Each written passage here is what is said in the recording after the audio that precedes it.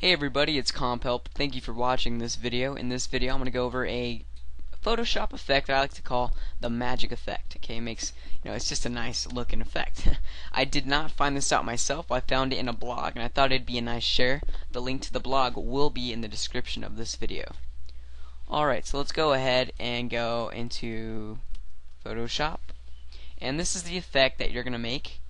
Alright, you're going to totally make it your own with these own brush strokes, your own font, and whatever. Okay, so the first thing you need to do is go to File and go to New. Next, you want to make your canvas at 500 by 500 pixels and click OK. Now make sure your background is black. If it's not black, go to the Layers panel, select that background layer and go to Edit, Fill, Use Black. Okay, simple enough so far. Next, you want to create a new layer by going here to the Layers panel and clicking this icon right there. Alright, next what you need to do is go over to your brush tool. Up here in the options, you want to select this arrow to bring it down. By the way, this is an Adobe Photoshop CS3. Sorry if it's kind of late for me to say this. Please tell me if this works in Adobe Photoshop CS4. Okay? Alright, so anyway, in your brush panel, I guess, or brush properties, I don't know what you want to call it, select one of these like fade looking icons. I like to select 300 and just change it to 500. Okay, so the size that you select isn't going to matter, just make sure it's one of these fade effects. And now what you need to do is go down here to the foreground color and make it like this pinkish color, pinkish / purple color, and click OK. Now somewhere here on the middle of the canvas, just go ahead and press the dot. I'm going to redo that actually. There we go. Probably looks the same, I don't know. Okay, so that's that. Now what you need to do is in the Layers panel, right click that layer you just made and go to Blending Options.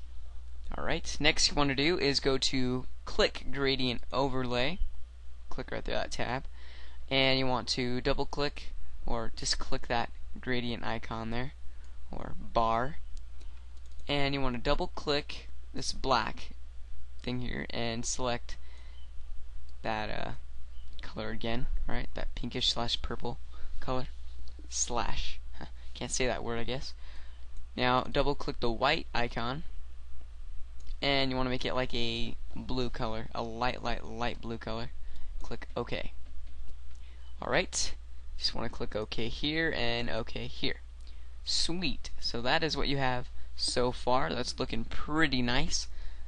Now what you want to do is create another layer.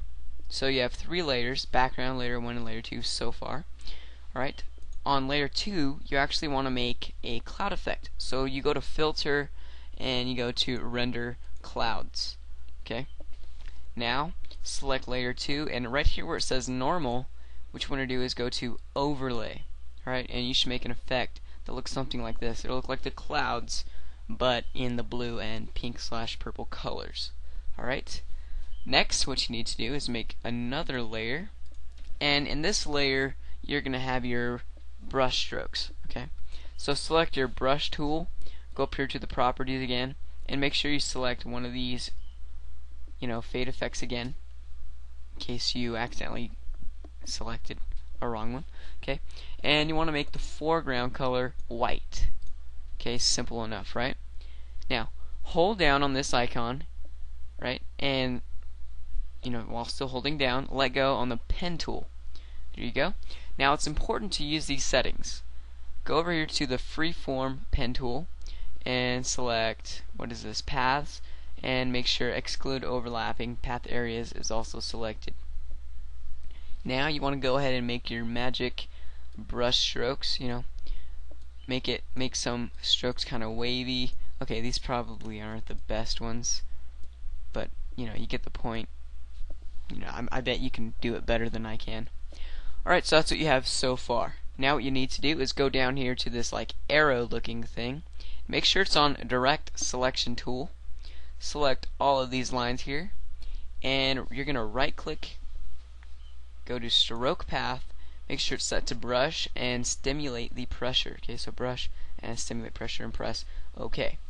Alright, now what you need to do is get rid of like these outlined lines here, and select the, or on your keyboard, press the delete button, not the backspace button, but the delete key. So there you go. That's what you have right now. Now what you need to do is go ahead and make another layer.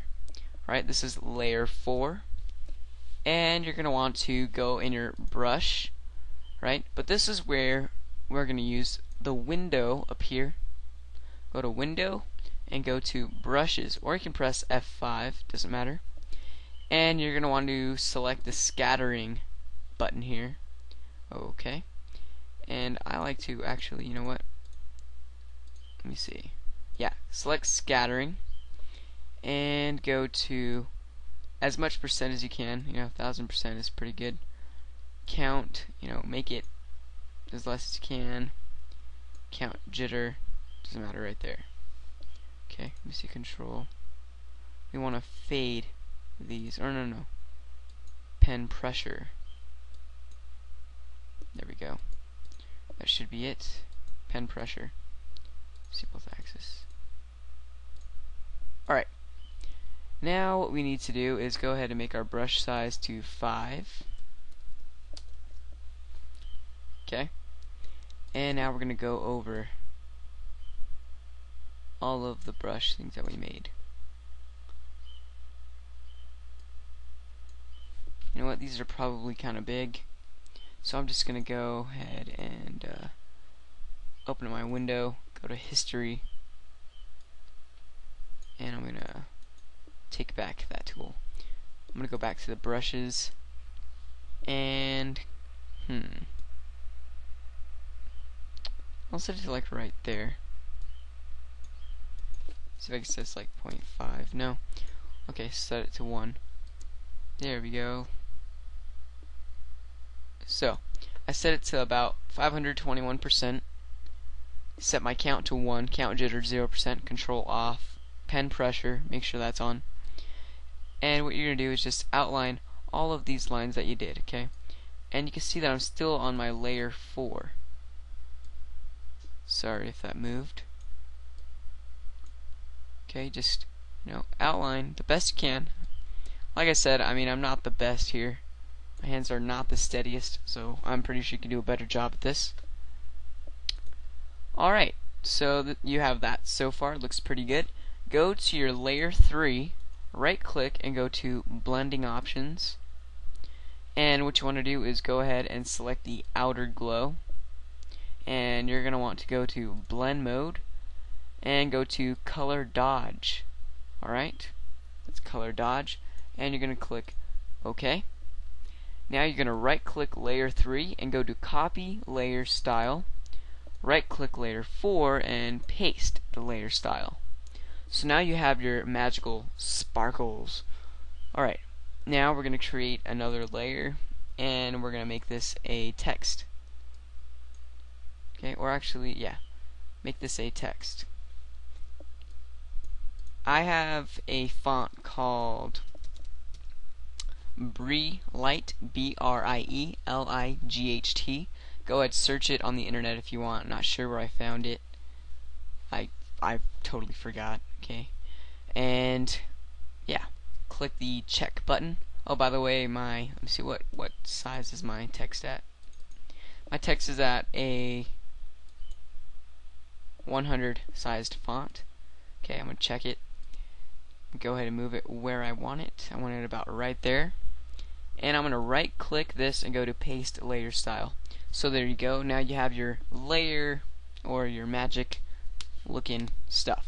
Let's say you want to save your project here. Go to file and save as. You can save it as whatever you want, JPEG, a PNG. That's what I recommend, a JPEG or a PNG save. So yeah, so thank you for watching this video, guys. I hope you'd enjoyed it. Sorry if it's too long. Probably came out to like 10 minutes. It's, yeah, about 10 minutes. Thank you for watching this video. Sorry it took so long, but I just think I had to go through it thoroughly, and if anything, I still think I went too fast through it. So if you have to, rewind, scroll through the video, whatever you need. And yeah, you saw everything worked for me. It should work for you. Adobe Photoshop CS4 people, please comment if it worked. Alright, a couple links I want to share with you.